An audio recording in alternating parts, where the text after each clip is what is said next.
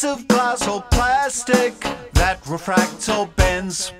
Light rays passing through it is called a lens. It's called a lens. It's called a lens.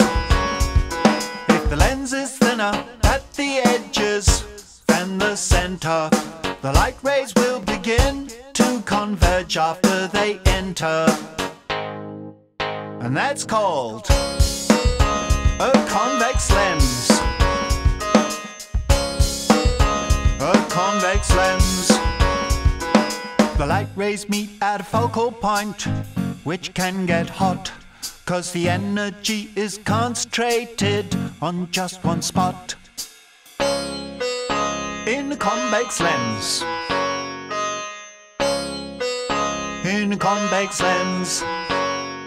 If the center's thinner than the edges, the light rays that emerge after passing through the lens will diverge.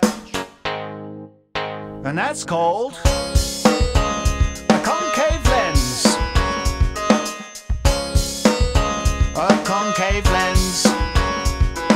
For short-sighted people, concave lenses curve in their glasses to stop distant objects looking blurred.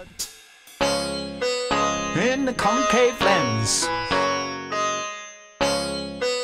In a concave lens. If you want, you can combine the other two kinds of surfaces to create a new type of lens called a meniscus. A meniscus. There's just one more type of lens you need to know.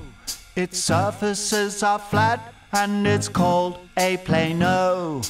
A plano lens. A plano lens.